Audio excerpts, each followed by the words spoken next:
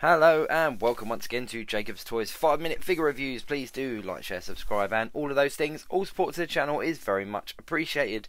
And as you can probably tell from this video, we are once again taking a look at the retro 3 3/4 inch figures from Marvel Legends. I'm just going to rip them open and let them breathe like Steve Evans says to. In this video we are taking a look at Thing. Now, this is quite an important one because it rounds out the Fantastic Four. We've had Reed Richards, Sue Storm, we've had the Human Torch, and now of course we've got the Thing as well. Now as a figure, they're pretty basic. They've got 5 points of articulation in the legs, in the arms and in the head, but they're really cool, they're really nostalgic, and the detail levels of these guys are fantastic. Now this is one of 4 figures that made up Wave 6, along with Green Goblin, Black Widow and Thor. We also got Thing, and they were the 4 figures in Wave 6. Pleased to say that I now have the complete Wave 6, and we've got Wave 7 out, and we've just seen Wave 8 as well. So let's bring out Hulk right back from the beginning.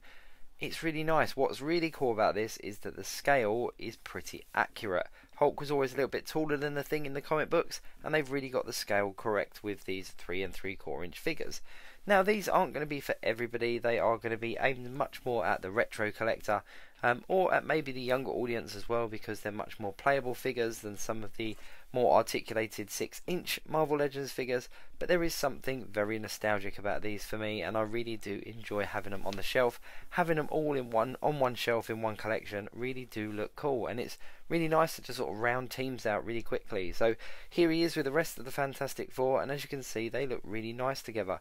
They all scale very well together, the colours all match, they're all in the same outfits, and there's just something very cool about it. There's just, you know, that's really all you can say about these figures. There's something very nostalgic about them and something very cool.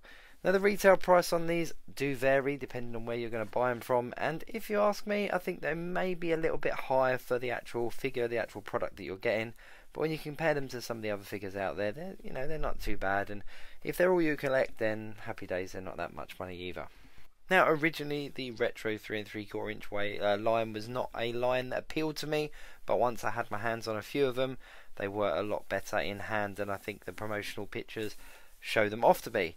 Now you have 2 types of collector. You obviously have in-box collectors and you have out-box collectors, and these are definitely one that suits both types of collector. In the box they look absolutely fantastic. The artwork on the card is really good, cannot fault it at all. But then out of the box, putting them in a little ensemble, they do look really cool as well. Now I do like to take photos of my figures. I like to kind of pose them and use them in action figure photography, and I must admit these are a lot harder to take photos of just because of the lack of articulation. You can't get them into quite as many realistic poses, but they do photograph really nice because, as I said earlier, the detail on these, even though they are smaller, are really good. Now I think my favourite out of the 4, out of the Fantastic Four, is definitely the Human Torch. There's just some extra little detail levels there with the flames and the transparent body and stuff, but Thing is very cool. And one thing I must say for this retro 3 3/4 inch line is there is a lot of reuse. There is obviously a lot of reuse in various different figures, but there is a huge amount of new sculpt. There are very few things that you can pick out that, you know, are the same on both figures. So maybe Cyclops and US Agent, like the boots are the same. Some of the females, the legs are the same and stuff, but there is a huge amount of new sculpts that go into each figure. So they really do look like a handful of different characters, a handful of different figures. What I would say to any collector that hasn't got their hands on any of the 3 3/4 inch line, pick some up.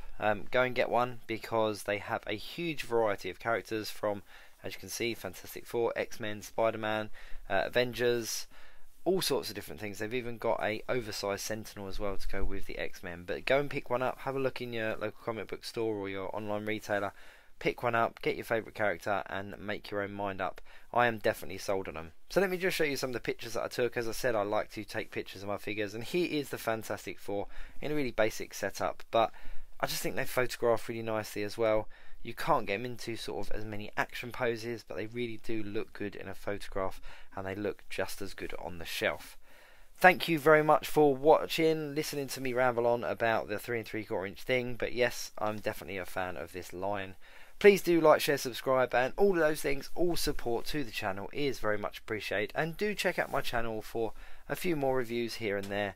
and some various different videos on different topics and all that kind of stuff, all support to the channel is obviously hugely appreciated. Thank you very much for watching.